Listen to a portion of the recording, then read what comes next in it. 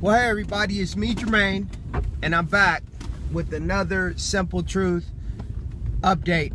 And today, I really don't know if I'm going to entitle this a Simple Truth rant, another rant, but I'm not really sure yet. Just bear with me. But what I am going to share with you today, had my coffee here, and as I'm driving, I spilt my coffee. Woo! What I want to come in and want to talk to you about today is how we are living in a world today where men, and I mean mankind, humans, but also men, think themselves greater than what they are. We have a whole lot of people that want to lead, but yet they don't first have the ability to follow. There's an old saying that goes, in order to be a great leader, you have to be one that is willing to follow. And there seems to be a big disconnect happening out here, that people believe that they can be leaders of men, but yet in most cases they're not leaders of their own household. They're not. Let's take a step back. Let's start at the origin. They're not leaders of themselves. They're not leaders of their own household, of their own spiritual walk, of their children, but yet they want to believe that they have the ability to lead others. And see, it all comes from the fact that they see others in a position of leadership, and they think that, oh, well, I possess some of those qualities, or I think I can do that.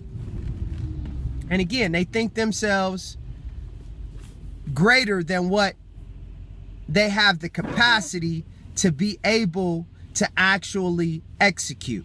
That's the words I want to use. They have the ability to be able to think themselves greater than what they have the ability to do.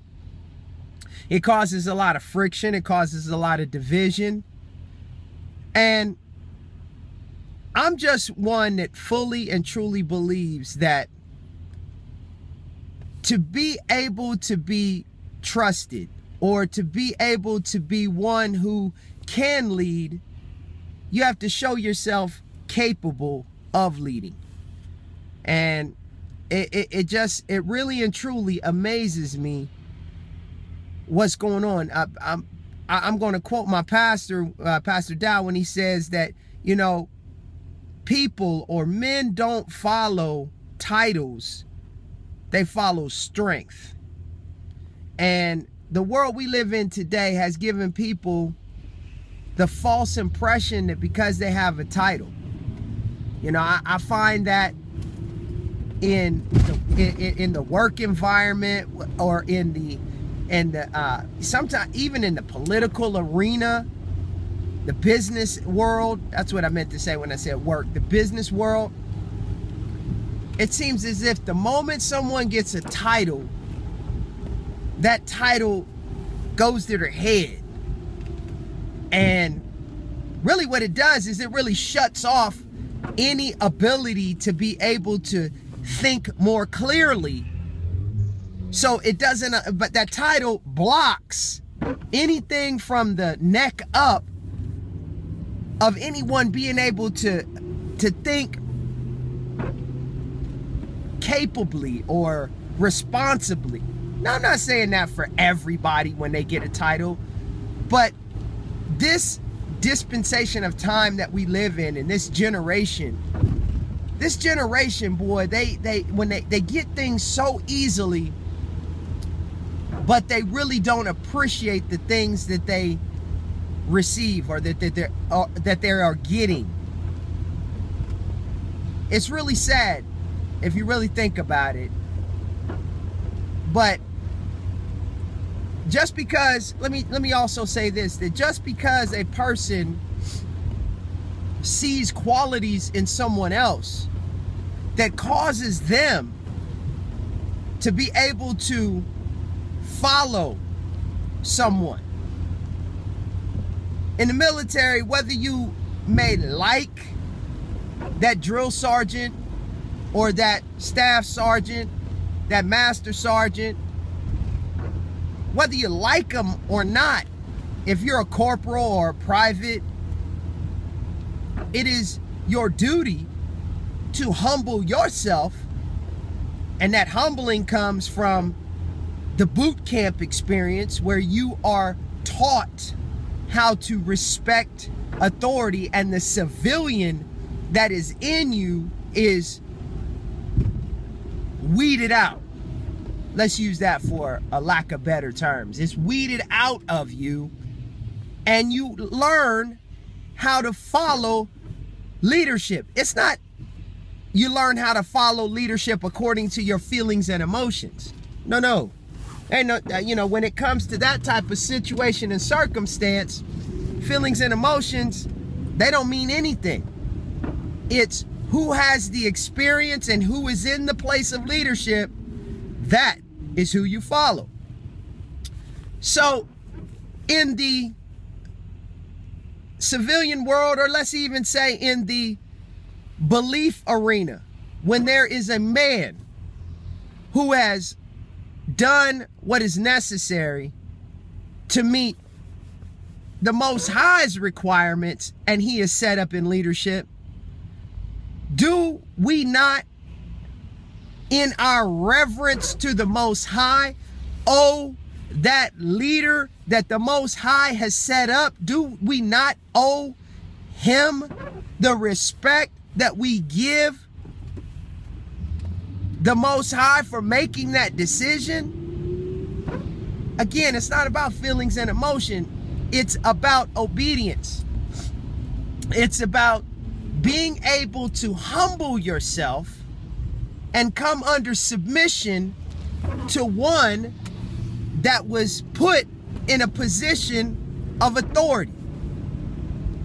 See, we've become too indoctrinated by this world that tells us, it used to be a time when children, especially young boys, when they played sports, there was a winner and there was a loser. Everybody did not get, everybody did not get, a prize for just participating. It didn't happen like that. And now that is, has bled over into adult leadership situations where people think that everyone should have a say-so. Doesn't go that way. If you come from the generation that I came from, I remember very clearly my grandparents and my parents telling me, you do as I say as long as you're under our or my roof. Let me just leave you with this. As long as you make the choice to be under the roof, so to speak, of the creator of the universe, whoever he has placed in charge, you are to be in a humbled position. And just because you're humbled doesn't mean that you're any less of a man. See, a lot of people equate being humble with emasculation or being emasculated. That's not the case. Humble thyself in the sight of Yahweh, the Most High, Elohim, creator of the universe. This has been The Simple Truth. And as I always tell you, it's the simple things that are oftentimes the most profound. But yet, they're the most difficult to put into practice and to actually do. I want to thank you for joining me, and I'll be sure to see you, and you again on another episode real soon. Just because you think you're a leader that doesn't make you a leader. Take care, everybody.